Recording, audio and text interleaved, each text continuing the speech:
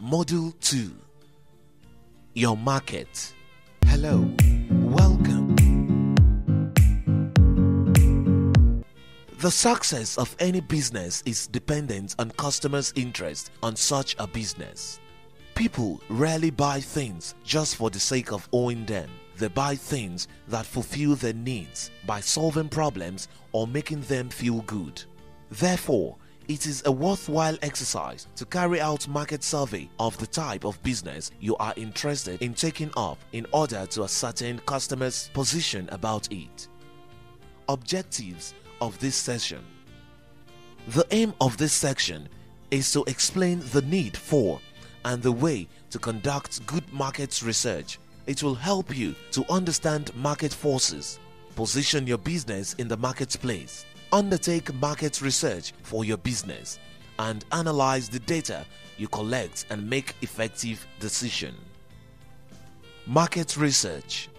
Before you start off any business, you should ask yourself these questions. Define your position in the marketplace. Define your product or service. Know exactly what. Identify who your customers should be, their needs and expectations. Determine the price your customers will be prepared and able to pay. Identify the level of quality and service your customers require. Know who else offers such services, their strengths and weaknesses. Outline what best means to make your business known and how to do that. Remember that finding out what customers want and then providing them with it at a price profitable to you and acceptable to them increases your chance of success in such a business. Basic market research steps. Customer profile. Finding out detailed information about your customer, e.g., who are the buyers of your product or service likely to be, where are they located, how many are likely to buy, etc. Customers' attitudes and requirements. Finding out why the customers should buy your product or service, e.g., why will they buy, what benefits are they looking for, etc. Competitions. Finding out what exactly or similar products or service are being offered and by who and what are the complaints. Market size, volume and value. Finding out how much of the product or service will be demanded, sold, and at what price, e.g., how many existing or prospective buyers are there, how often are they likely to buy, what price will the buyer be willing to pay. Market structure. Finding out the marketing channels available, e.g., do you need to belong to an association before you could sell? Your competitor, do they sell on credit? Do you require having agents, etc.? What is the supply chain? Environmental forces. Finding out what factors affect your business directly or indirectly, e.g., political, economic trends, social issues, and technological. Other considerations. Finding out any other requirements necessary for your business growth and development. Are there any special regulations or standards to meet? With what legislation must you comply? Market forces. Apart from the environmental, external forces mentioned, there are some inherent forces, internal forces that affect business success or failure. Positioning your business. This is all about in-depth consideration of all the factors that will affect your business and being able to strategize and place your business in a vantage position against the other competitors. It also includes in-depth research following the basic market research steps provided and being able to analyze and interpret your data and make a risk-reduced decision that will be profit-oriented. Some of these issues include profiling your customers. Knowing your customers and targeting them accurately is important. What are your customers looking for? It is important to satisfy the needs of your customers. According to Abraham Maslow, all customers are goal seekers who gratify their needs by purchase and consumption. He classified consumers' need in a 5-stage pyramid known as the hierarchy of needs. 1. Physiological, hunger or thirst. 2. Safety. 3. Feeling of belonging. 4. Self-esteem. And 5. Self-realization and a sense of achievement. Every product or service is bought to satisfy one or more of these needs. People graduate from one level of needs to another. Therefore, if your business does not meet the needs of your target people, customers, they will seek for satisfaction from somewhere else. This is why it is very important that you do the profile of your would-be customers. More so, understanding the market ensures that you are alive to changes in, say, technology or customer preference. If you do not understand what you are really providing, you can be overtaken by competitors or by changing buying habits. Conducting market research. Market research is observation, experimentation, and asking questions, nothing else. Information about potential customers and competition can be collected in 2 ways: using secondary information sources or carrying out primary research. Secondary research refers to research that has been conducted by other parties and to other published information. Primary research involves talking to and observing your customers, potential customers, and others. This kind of research provides information that is specific to you and is concerned with the impact of your business on the market as well as that of your direct competitors. Market research is to assist you to make informed business decisions. It gives you information on recent and forecast trends, the potential size of your market, level of demand for your product or service, and customer characteristic. Planning. Conducting a market research requires planning on its own. It is necessary that you articulate yourself to know what you want and how to go about getting it. Market research planning tips. About your customers. Decide what kind of information you require and how you want to get the information. About your competitors. Identify who your competitors are, what do they offer, and what is their strategy for reaching out to customers. How do you want to get information about them? About operations. Identify your resources and how you want to mobilize the resources. Design questionnaire. Test out the questionnaires. Use sample techniques. Market trends. It is very important to know the market trend of your business in order to be able to plan and maximize your profit. For example, a poultry farmer who produces broiler has a different market trend from the farmer who rears layers. In Nigeria, broilers are sold mostly during festive periods like Christmas, Easter, etc. But eggs are sold almost evenly through the year.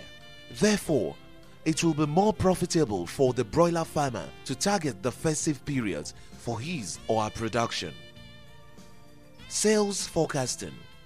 Unlike existing business, new ventures will have no previous performance upon which to base any sales forecast. However, determining what level of sales you can expect to achieve is a crucial part of the planning process. Without this, you can have no real idea of whether your business will be able to make profit. One of the uses of the information generated from market research is forecasting of sales. Using the information will predict how much sales of your products or service are expected at a given time or period. In doing this, the following questions will be helpful. 1. Is the market expanding or contracting? 2. Are you planning additional marketing? 3. What is the likely effect of that? 4. Will you be putting up prices? 5. What will be the likely effect on sales? You need an idea of market size in order to work out how much of your production or service you can realistically expect to sell. Analyzing research information. Before carrying out market research, decide the objectives of the exercise, and at the end of the research, collate and analyze the information to compare with the objectives, whether met or not. Based on the results of the analysis, you can take decision about the business. There are many methods or tools for analyzing market research information. One of these methods is the SWOT analysis. SWOT. SWOT analysis. Strength, weakness, opportunity, and threats. The SWOT analysis is categorized into two: external factors and the internal factors. The internal factors are mainly those factors that the business and you have absolutely controlled, while the external factors are those you and the business has little or no control of. Strength. This refers to what you are good at. Weakness. What are you not so good at, or what you have no knowledge? Opportunity. Openings that can make your business to grow or succeed. Threats. Barriers to your growth. Success that are found outside your business, e.g., a well-established business firm in your field will be a threat to your success if not considered. Marketing. Objectives. This section aims at helping you to segment your market, target your customers, and position your business in the marketplace. Understand the 4 P's. Define your marketing objectives. Write your marketing plan and consider future developments. Marketing is a business discipline. It is a whole field of study. It is about finding and satisfying customers, identifying the need for a product or service, and then providing it at the right time, in the right place, and at the right price. Marketing covers all aspects of your business, from defining your product or service to the identification of market opportunities and filling those opportunities at a price that covers your costs and generates a profit. Understanding the market you are into will help to position the business. How to position your business for the market. To define your market segmentation technique might be useful. In using market segmentation, you start with a broad or big picture of the market and break it into logical segments that differ. For example, buying habits, buying ability, location, etc. For example, sales of clothes could be segmented into 2. 1. Broad, sales of clothes. 2. Segments. Is it for women? Is it for men or children? More so, market segmentation could be done either using age, sex, status, business sector, etc. This will enable you to target adequately who is more likely to buy your product. However, note that market segmentation alone is not enough for a business to be successful. Rather, quality products or services are very important. Marketing plan. There are 3 stages in the process of preparing a marketing plan. The first involves reviewing your overall strategy to confirm the definition of your target customer and decide on the positioning strategy you want to adopt. This involves how you differentiate your products and services from those of your competitors. Secondly, you determine the impact of your targeting and positioning decisions on your strategy for the marketing mix. The marketing mix deals with such issues as product specification and development, pricing policies, delivery systems, and promotional activity, and is sometimes referred to as the 4 Ps. Thirdly, you review needs and prepare an action plan that states, using action-oriented statements, what will be done and when.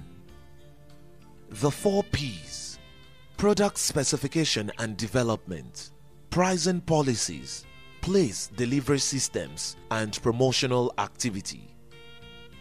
Marketing comprises description of the products and or services you intend to sell, mentioning salient points on benefits and advantages over your competitor, definition of your target customers, including an explanation of why you believe they will buy the products or services, a section dealing with each element of the marketing mix, stating what you will do and why, an assessment of the resource implications of your plan, why and cost, summary, action plan and timetable, customer targeting and positioning your market. How you want to position your product, service in the marketplace as well as your approach to customer is directly related to your marketing strategy. Positioning is used to refer to how you want customer to view your product or service relative to those of your competitors. Positioning strategies: cost or price advantage, selling at what price difference to your competitors. Differentiation, making difference by providing greater benefits. Cost leadership, mass or high volume market. In choosing your positioning, consider the following. Are your competitors many or few? What strategy have they adopted? Do you have advantage over them? Are there notable differences that have created obvious riches? Are there any identifiable requirements that are not currently being met?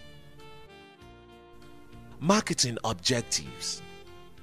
It is necessary that for you to make progress, once you are clear about your target market and the position you want to take in the market, you define exactly the marketing objectives to guide you. It will be good to start with the purpose of the business. For example, to provide toys and games for children under 12 years old, to provide an environmentally friendly range of packaging materials for use in the food industry. This purpose could be translated into marketing objective like to achieve sales turnover in the first year of 800,000 naira, to achieve profitability of 15% returns on sales by year 3. In setting your objectives, make sure you are realistic enough and not wishful thinking. More so, your objective should be quantifiable. Marketing mix, the 4 P's. 1. Product. Here, your target is to market a product or service that give customers satisfaction in terms of taste if required, packaging, quality, attractive, size, design, etc. It must have interesting features. 2. Price.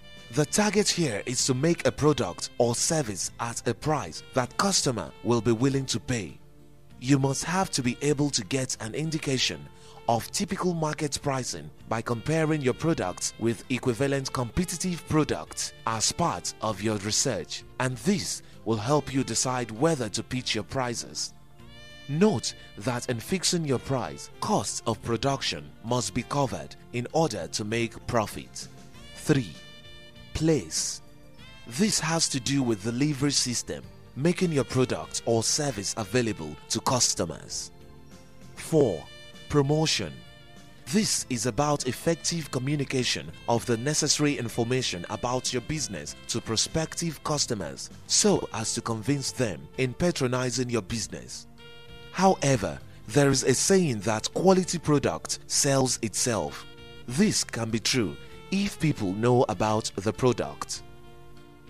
Action plan. It is necessary that you articulate your marketing activities and produce a workable plan which will indicate when each activities will be carried out.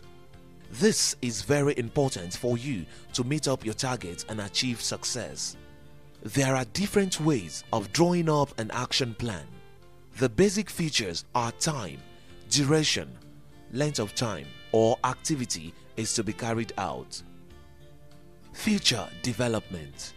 A successful business could be defined as a business that makes profit as well as grow in size and increase in quality.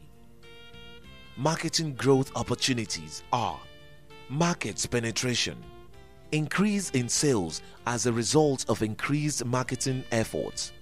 Market development, introduction of existing products into a new market. Product development, developing and improving products for existing market. Diversification, identify opportunities for new products in new markets. Personal selling, selling your own business, that is making it known to people, is a very important aspect of running a business. This is more of understanding the business and the customer, as well as being able to communicate your business to prospective customers.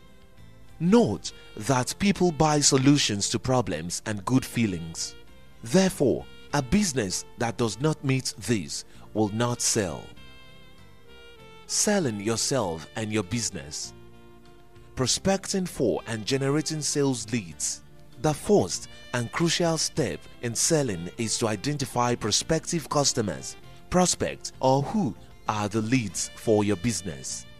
It is also vital that you continue to develop further leads. This you can do in various ways. 1. Making telephone sales, etc. 2. Asking current customers for names of potential buyers. Communicating the message. This include: 1. Naming your business. The name of your business or product is a very important factor to consider because it is the first selling point of your business. 2. Your unique selling point, USP. You must identify a strong attribute of your product or service which you will use as a selling point. 3. Sales preparation. First time impression is very important in selling yourself and your business. You must make adequate preparation when visiting a prospective customer. Get good sample of your product or service. 4. Sales literature. Every literature you leave must have all the basic information about your business. Negotiating and closing the sale. Selling demands that you have effective negotiation skills to be able to negotiate price, buy, discuss employment with your employee, wages, etc. When agreement seems imminent, do not start bargaining again. Close off the negotiation with good and encouraging words that will motivate your customer to place order. Immediately, formalize the order and take necessary information required for follow-up. Advertising for the first time. Advertising is costly. Therefore, any business advertising for the first time must consider the most cost-effective method. All businesses need adverts in some way or the other. However, the method and volume of adverts might differ from small business to big business. For a small business, word of mouth to friends and relatives is an advert as well as going into print or electronic media. Whichever medium you want to use, what matters is the audience you want to cover and how best you can get across to them, as well as how much it will cost you. You can advertise your business in the following ways: print media, electronic media, posters, flyers or banners, sales letter, introduction letters, etc. Customer first. What is service? Service is difficult to define because it is intangible. It cannot be weighed or measured. It can be sold, but a customer cannot be supplied with a sample to take away and consider. It is perceived by different people or by the same person at a different time in different ways. It is more emotional than rational. Service perception depends on customers' expectation, cultural background, etc. However, This does not mean that we can as well get on with it and do as we like, because you just can't please people. Good service is about giving people a sense of well-being or meeting people's needs. As givers of service, you have the power to gain or lose new clients or customers, maintain or decimate the established client or customer base, make our lives and those of our customers much easier or much more difficult. Service attitude. Have you heard of comments like, "I don't like going to such and such because their staff have got a bad attitude"? Some customers have rejected products or services because of the attitude or approach of the staff, despite the satisfaction they get from the product or service.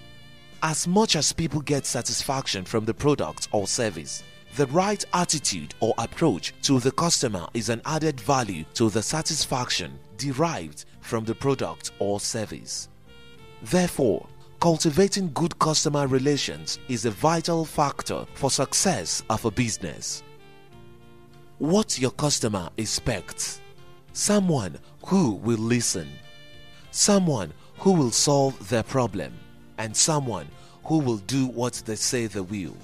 On the other hand, the customer wants to speak to someone who is cautious, friend, understanding, informal, sincere, responsive, tolerant, smiling, open-minded, truthful, motivated, empathic, and reliable.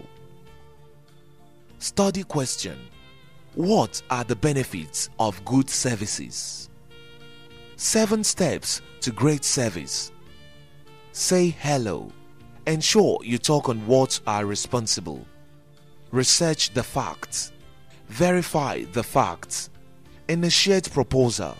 Commit to action and end transaction.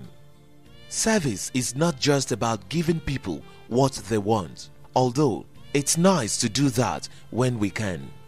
Service is about the way we treat people, the way we make them feel as a result of doing business with us. A service giver should possess a good questioning skill to be able to get customer express his or herself very well. This is because a customer will walk into your business knowing what he or she needs, but might not be able to express himself or herself very well. Also, the customer might not have a complete idea of what exactly he or she wanted. It is the responsibility of the service giver to question the fact out. Dealing with difficult situations. When you are dealing with someone who is angry, it can be very tempting to apologize, even though at this stage you may not even know exactly what you are apologizing for. You may also be tempted to shout back, or at the very least to let your displeasure show in your face or voice. Resist both of these temptations, although they are both perfectly natural when faced with an aggressor. It is human nature to either run away or fight back. Neither response will do in a service situation. What you must do is rise above it and not take it personally. After all, it isn't you that the customer is angry with. It is the situation. You just happen to be a convenient target. You still have to deal with it. However, if you ignore the anger, it is adding fuel to the flames. Instead, empathize with the customer. After all, it's perfectly normal to get angry when things go wrong. You can use phrases like, "I can understand you're being angry. I am sure I will be too." Once the anger has been dealt with, start to get the facts. Use simple, direct, open questions to focus the customer on the situation rather than the emotion. Customer service strategy. To ensure that we consistently put the customer first and provide higher quality customer service, there is need to formulate a strategy, and such strategy should be an integral part of the strategy for the business as a whole. Put in writing. Effectively communicated to all staff. Effectively communicated to all existing and potential customers. In order to meet customer needs, firstly establish as precisely as possible what the needs are. The best way to find out what is it that customers want, what they like about you, product, service, and what they don't like is to ask them or use questionnaires or forms. Also, a suggestion box will be helpful. It is not enough to have in place a system of getting feedback from customers. It is more important to have a procedure of utilizing the feedback. Some facts about customer complaints. For every one customer who complains, an estimated further 6 don't come back. Every unhappy customer tells some 6 other people about the experience. For every customer that complains, you lost 6 others, and further 40 or 50 people have heard bad reports about your business. This is the more reason why you should make effort to be nice and provide quality service products. Managing quality. A quality product or service is that which meets customer needs in terms of standard, cost, satisfaction, etc. Quality product or service have a long lifespan and give better satisfaction to customers. It does not necessarily mean bulk, but the component and test of time, pressure, and environmental forces, etc. It is the product that customer buys and come back to request for. Based on this, it is very necessary that quality policy is developed for your business and made known to staff and customers. To enable you develop a good or reliable quality policy, first articulate the objectives. You can develop some of the objectives based on feedbacks you get from customers. Therefore, develop a customer feedback system to enable you generate information you require. Quality objective, like any other objective, should be SMART, e.g., within 6 months, we will reduce customer complaints to less than 1 complaint per 100 sales. More so, objective should not be broad or big. Instead, break down objective into sub-objectives, activities, and timeline.